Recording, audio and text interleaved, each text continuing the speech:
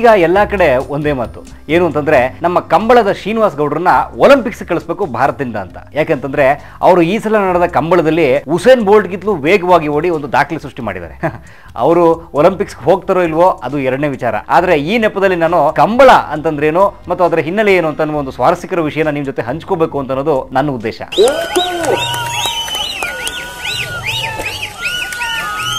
ಈ ನಮ್ಮ ಕರಾವಳಿ ಭಾಗದಲ್ಲಿ ಒಂದು ಮಾತಿದೆ ಏನು ಅಂತಂದ್ರೆ, ಯಜಮಾನರು ಬೆನ್ಸ್ ಕಾರ್ ಇಟ್ಟಿರ್ಬೋದು, ಬಂಗ್ಲೆ ಕಟ್ಟಿರ್ಬೋದು, ಆದ್ರೆ ಕಂಬಳದ ಒಂದ್ ಜೋಡಿ ಕೋಣ ಸಾಕ್ಲಿ ನೋಡೋಣ.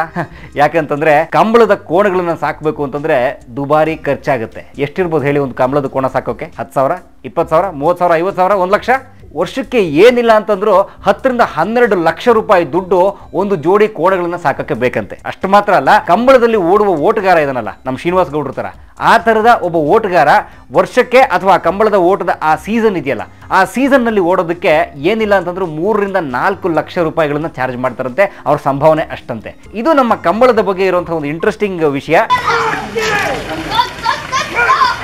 ಇನ್ನು ಈ ಕಂಬಳದ ಹಿನ್ನೆಲೆ ಏನು ಮತ್ತು ಈ ಕಂಬಳ ಹೇಗೆ ಪ್ರಾರಂಭ ಆಯಿತು ಅಂತ ನಾವು ನೋಡೋದಾದ್ರೆ, ಈ ಕಂಬಳ ನಮ್ಮ ಕರಾವಳಿ ಭಾಗದ ಒಂದು ಜನಪದ ಕ್ರೀಡೆ. ಈ ನಮ್ಮ ಕರಾವಳಿ ಇದೆಯಲ್ಲ ಕರ್ನಾಟಕದ್ದು, ಅದರಲ್ಲೂ ಮುಖ್ಯವಾಗಿ ಕರ್ನಾಟಕದ ಕರಾವಳಿಯ 2 ಜಿಲ್ಲೆಗಳಿದಾವಲ್ಲ, ದಕ್ಷಿಣ ಕನ್ನಡ ಮತ್ತು ಉಡುಪಿ. ಈ ಜಿಲ್ಲೆಗಳ ಜನರು, ಅದರ ರೈತರು ತಮ್ಮ ಭತ್ತದ ಕೊಯ್ಲು ಮುಗಿದ ನಂತರ ಮನರಂಜನೆ ಬೇಕಲ್ಲ, ಆ ಮನರಂಜನೆಗೋಸ್ಕರ ಈ ಕಂಬಳವನ್ನು ಪ್ರಾರಂಭಿಸಿದ್ರಂತೆ 100 ವರ್ಷಗಳ ಹಿಂದೆ. ಅದಕ್ಕೆ 100 ವರ್ಷದ ಇತಿಹಾಸ ಇದೆ. ಇನ್ನು ಈ ಕಂಬಳ ಅನ್ನೋ ಪದ ಹೇಗೆ ಹುಟ್ಟಿತು? ಹೇಗೆ ಅಂತಂದ್ರೆ, ಕಂಪ ಅಂತಂದ್ರೆ ಕೆಸರು ಅಂತ ಅರ್ಥ, ಹೊಲ ಅಂತಂದ್ರೆ ಹೊಲ, ಕೆಸರಿನ ಹೊಲ ಅನ್ನೋ ಅರ್ಥ.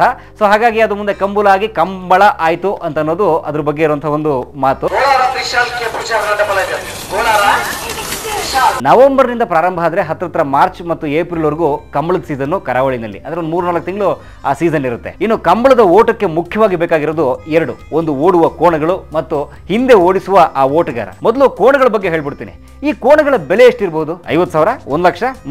ಸುಮಾರು 5 ಲಕ್ಷದಿಂದ 50 ಲಕ್ಷ ರೂಪಾಯಿವರೆಗೂ ಈ ಕೋಣಗಳು ಬೆಲೆ ಬಾಳ್ತವೆ. ಇಷ್ಟು ಲಕ್ಷಗಳನ್ನ ಕೊಟ್ಟು ಕೋಣಗಳನ್ನ ಒನ್ ಟೈಮ್ ಪರ್ಚೇಸ್ ಮಾಡಿದ್ರೆ ಅಲ್ಲಿ ಕೆಲಸ ಮುಗಿಲಿಲ್ಲ. ಅವುಗಳನ್ನ ಸಾಕೋಕೆ ನಾನು ಆಗ್ಲೇ ಹೇಳಿದಾಗೆ ವರ್ಷಕ್ಕೆ 10 ರಿಂದ 12 ಲಕ್ಷ ಖರ್ಚು ಮಾಡಲೇಬೇಕಾಗುತ್ತೆ. ಮತ್ತು ಇದೇ ಕರಾವಳಿ ಇನ್ನೊಂದು ಮಾತಿದೆ ಏನು ಅಂತಂದ್ರೆ, ಮೇಲಿಟ್ರೆ ಕಾಗೆ ಎತ್ಕೊಂಡು ಹೋಗ್ಬೋದು, ಕೆಳಗಡೆ ಇಟ್ರೆ ಇರುವೆ ಕಚ್ಕೊಂಡು ಹೋಗ್ಬೋದು, ಹುಷಾರಾಗಿ ನೋಡ್ಕೋ ಅಂತ. ಅಂದ್ರೆ ಅಷ್ಟು ಜೋಪಾನವಾಗಿ ಮಕ್ಕಳನ್ನ ನೋಡ್ಕೊಂಡು ಹಾಗೆ ನೋಡ್ಕೋಬೇಕು ಕೋಣಗಳನ್ನ ಅಂತ ಈ ಮಾತನ್ನ ಅರ್ಥ. ಇನ್ನು ಕಂಬಳದಲ್ಲಿ ಓಡುವಂತಹ ಕೋಣಗಳನ್ನ ಆರಿಸುವ ಬಗೆ ಹೇಗೆ? 2 ರೀತಿ ಈ ಕೋಣಗಳನ್ನ ಆರಿಸ್ತಾರೆ ಮತ್ತು ಪರ್ಚೇಸ್ ಮಾಡ್ತಾರೆ. ಒಂದು ಮರಿಗಳನ್ನ, ಅಂದ್ರೆ ಮರಿ ಕೋಣಗಳನ್ನ ಪರ್ಚೇಸ್ ಮಾಡೋದು. ಇನ್ನೊಂದು 3 ವರ್ಷದ ಒಂದು ಅಡಲ್ಟ್ ಕೋಣಗಳನ್ನ ಪರ್ಚೇಸ್ ಮಾಡ್ತಾರೆ. ಮರಿ ಕೋಣಗಳನ್ನ ತಗೊಳ್ಬೇಕಾದ್ರೆ ಒಂದು ವಿಶೇಷವಾದ ವಿಷಯ ಇದೆ ಏನು ಅಂತಂದ್ರೆ, ಕೃತಕ ಗರ್ಭಧಾರಣೆಯಿಂದ ಹುಟ್ಟಿರುತ್ತಲ್ಲ ಕೋಣ, ಅದನ್ನ ಪ್ರಿಫರ್ ಮಾಡೋದಿಲ್ಲ, ತಗೊಳ್ಳೋದಿಲ್ಲ. ಯಾಕಂತಂದ್ರೆ ಅದಕ್ಕೆ ಅಷ್ಟು ಎನರ್ಜಿ ಇರಲ್ಲ, ಸ್ಟ್ಯಾಮಿನಾ ಇರಲ್ಲ ಅಂತ. ನ್ಯಾಚುರಲ್ ಪ್ರೋಸೆಸ್ ಮೂಲಕ ಒಂದು ರೀತಿ ಪ್ರಕೃತಿ ಸಹಜವಾಗಿ ಸೇರಿದ ಎಮ್ಮೆ ಮತ್ತು ಕೋಣಕ್ಕೆ ಹುಟ್ಟಿದ ಕೋಣ ಇರುತ್ತಲ್ಲ, ಕೋಣದ ಮರಿ, ಅದನ್ನ ಪ್ರಿಫರ್ ಮಾಡ್ತಾರೆ, ಅದನ್ನ ಟ್ರೈನ್ ಮಾಡ್ತಾರೆ, ಚೆನ್ನಾಗಿ ಗ್ರೂಮ್ ಮಾಡ್ತಾರೆ, ಅದನ್ನ ಕಂಬಳದಲ್ಲಿ ಓಡಿಸ್ತಾರೆ.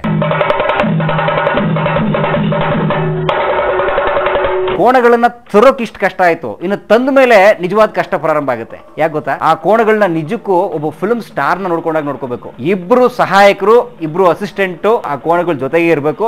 ಅವರು ಬೆಳಗಿನಿಂದ ರಾತ್ರಿ ಸಂಜೆವರೆಗೂ ಆ ಕೋಣಗಳ ಜೊತೆಗೆ ಇದ್ದು ಅವುಗಳು ಸೇವೆ ಮಾಡಬೇಕು. ಕೋಣಗಳನ್ನ ನೋಡ್ಕೊಳ್ಳೋಕಿರುವ ಕೆಲಸಗಾರರು ಬೆಳಗಿನ ಜಾವನೆ ಎದ್ದು ಅವುಗಳಿಗೆ ಹುಲ್ಲು ಹಾಕಿ ನೀರು ಕೊಡ್ತಾರೆ, ಎಳೆ ಬಿಸಿಲಿಗೆ ಹೊರಗಡೆ ತಂದು ಕಟ್ತಾರೆ, ಮೊಳಕೆ ಬಂದ ಅಥವಾ ಸಾಮಾನ್ಯ ಹುರುಳಿನ ಬೇಯಿಸಿ ನೀಡ್ತಾರೆ. ಕಂಬಳ ಹತ್ರ ಬಂತು ಅನ್ನುವಾಗ ಅವಕ್ಕೆ ಕ್ಯಾರೆಟ್, ಈ ಧಾನ್ಯಗಳು ಇತ್ಯಾದಿ ಪೌಷ್ಟಿಕಾಂಶಗಳನ್ನ ಬೆರೆಸ್ತಾರೆ. ಇನ್ನು ಈ ಕೋಣಗಳ ಬಾಡಿ ಟೆಂಪರೇಚರ್ ನ ಮೇಂಟೈನ್ ಮಾಡೋಕೆ ಅಂತ ಪ್ರತಿ ದಿವಸ ಅವುಗಳಿಗೆ ಎಳ್ಳೆಣ್ಣೆ ಹಚ್ಚಿ ಪ್ರತಿ ದಿವಸ ಮಸಾಜ್ ಮಾಡಿ ಸ್ನಾನ ಮಾಡಿಸ್ತಾರಂತೆ. ಸ್ನಾನ ಮಾಡಿದ ನಂತರ ಅವುಗಳನ್ನ ತಂದು ಕೊಟ್ಟಿಗೆಯಲ್ಲಿ ಕಟ್ಟಬೇಕು. ಇಡೀ ಕೊಟ್ಟಿಗೆ ಪ್ರತಿ ದಿವಸ ಸ್ವಚ್ಛ ಆಗುತ್ತೆ. ಆ ನಂತರ ಅವುಗಳಿಗೆ ಬಿಸಿಲಿದ್ರೆ AC ಫೆಸಿಲಿಟಿ ಅಥವಾ ಕೂಲರ್ ಫೆಸಿಲಿಟಿ ಇದ್ದೇ ಇರುತ್ತೆ. ಇನ್ನೂ ಕೆಲವರು ಉಳ್ಳವರು ಮುಂದೆ ಹೋಗಿ ಎಮ್ಮೆಗಳ ವಿಶ್ರಾಂತಿಗೆ, ಎಮ್ಮೆಗಳ ಒಂದು ರೀತಿ ರೀಕ್ರಿಯೇಷನ್ಗೆ ಅಂತ ಹೇಳಿ ಸ್ವಿಮ್ಮಿಂಗ್ ಪೂಲ್ ಕೂಡ ಕಟ್ಟಿಸಿದಾರಂತೆ. ಇನ್ನು ಈ ಕೋಣಗಳ ಪ್ರಾಕ್ಟೀಸ್ಗೆ ಅಂತ ಹೇಳಿ ಮನೆ ಪಕ್ಕದಲ್ಲೋ ಅಥವಾ ಹತ್ತಿರದಲ್ಲೋ ಎಲ್ಲಾದ್ರೂ ಒಂದು ಕೆಸರಿನ ಗದ್ದೆ ಮಾಡಿರ್ತಾರೆ. ಆ ಗದ್ದೆಗಳಲ್ಲಿ ಇವುಗಳಿಗೆ ಪ್ರತಿನಿತ್ಯ ಒಂದು ರೀತಿ ಪ್ರಾಕ್ಟೀಸ್ ಸೆಷನ್ ಕೂಡ ನಡೀತಿರುತ್ತೆ. ಇನ್ನು ಈ ಓಟಗಾರರ ವಿಷಯಕ್ಕೆ ಬರೋದಾಯ್ತು ಅಂತಂದ್ರೆ, ನಾನು ಆಗ್ಲೇ ಹೇಳಿದಾಗೆ 3 ರಿಂದ 4 ಲಕ್ಷ ರೂಪಾಯಿ ಇವರ ಸಂಭಾವನೆ. ಮೂಲತಃ ಇವರು ಕೃಷಿಕರಾಗಿರ್ತಾರೆ, ಹೊಲ ಗದ್ದೆಗಳಲ್ಲಿ ಕೆಲಸ ಮಾಡ್ತಿರ್ತಾರೆ. ಆ ಕಾರಣಕ್ಕೆ ಕೃಷಿಕರಾದವ್ರನ್ನ ಮಾತ್ರ ಓಟಕ್ಕೆ ಆರಿಸ್ತಾರೆ, ಯಾಕಂದ್ರೆ ಫಿಸಿಕಲಿ ಫಿಟ್ ಇರ್ತಾರೆ ಅನ್ನೋ ಕಾರಣಕ್ಕೆ. ನೋಡಿದ್ರ ನಮ್ಮ ಕರಾವಳಿ ಭಾಗದ ಜನಪದ ಕ್ರೀಡೆಯಾದ ಕಂಬಳದ ಹಿಂದೆ ಎಷ್ಟು ಇಂಟ್ರೆಸ್ಟಿಂಗ್ ವಿಷಯ ಇದೆ ಅಂತ ಹೇಳಿ. ಕೆಲವು ದಿವಸ ಈ ಕಂಬಳ ಬ್ಯಾನ್ ಕೂಡ ಆಗಿತ್ತು, ಯಾಕಂತಂದ್ರೆ ಇದರಿಂದ ಒಂದು ರೀತಿ ಪ್ರಾಣಿಗಳಿಗೆ ಹಿಂಸೆ ಆಗುತ್ತೆ, ಕ್ರೌರ್ಯ ಆಗುತ್ತೆ ಅಂತ ಹೇಳಿ ಅದನ್ನ ಬ್ಯಾನ್ ಕೂಡ ಆಗಿತ್ತು. ಆನಂತರ ಅದು ತೆರವಾಯಿತು. ಈಗ ಕಂಬಳ ಆಸ್ ಯೂಶುವಲ್ ನಡೀತಾ ಇದೆ. ಇತ್ತೀಚೆಗೆ ನಾವೆಲ್ಲರೂ ಗಮನಿಸಿದ್ವಿ, ನಮ್ಮ ಶ್ರೀನಿವಾಸ್ ಗೌಡರು ಉಸೇನ್ ಬೋಲ್ಟ್ನೇ ಮೀರಿಸಿ ದಾಖಲೆ ಮಾಡಿದ್ರು ಅಂತ. ಎನಿವೆ, ಅವರು ಒಲಿಂಪಿಕ್ಸ್ ಹೋಗ್ತಾರೋ ಬಿಡ್ತಾರೋ ಗೊತ್ತಿಲ್ಲ, ಆದರೆ ಕಂಬಳದ ಬಗ್ಗೆ ಅಂತೂ ನಮ್ಗೆ ಗೊತ್ತಾಯಿತು. ಒಂದ್ಸಲ ಲೈಫಲ್ಲಿ ಕಂಬಳ ನೋಡ್ಬೋಣ. ನಮಸ್ತೆ ಸ್ನೇಹಿತರೆ, ನಿಮ್ಮ ಕಲಾ ಮಾಧ್ಯಮ ಯೂಟ್ಯೂಬ್ ಚಾನಲ್ಗೆ ಸಬ್ಸ್ಕ್ರೈಬ್ ಮಾಡೋದು ಮರಿಬೇಡಿ, ಜೊತೆಗೆ ಬೆಲ್ ಐಕಾನ್ ಕೂಡ ಒತ್ತಿ.